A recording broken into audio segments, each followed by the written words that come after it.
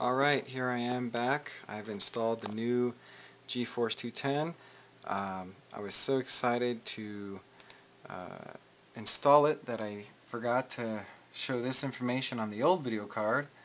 I also forgot to do a GLX Gears demo, which on the old card would basically top out at like just over 1,000 frames per second. 1,500 I think is the most I ever saw, and with this video card I'm getting 3,200 frames per second, so that right away, immediate improvement.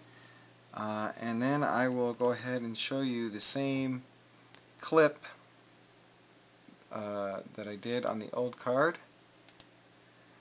Oh, and just so you know, this is the same computer, same old processor, only 2 gigs of RAM, no trickery. All I did was swap out the video card.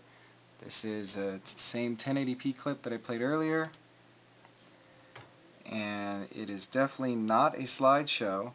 It is pretty smooth, and the CPU is hovering around 20%, where before it was pegged at 99. So huge improvement just by installing the new video card. I can even play this full screen, which previously on the old video card I wouldn't even think of even trying that. And now it plays totally smooth, hardly any CPU usage as far as I'm concerned. Considering this is a 2.4 gig single core, it's hovering around 20%. So there you go. Awesome. Well worth the money.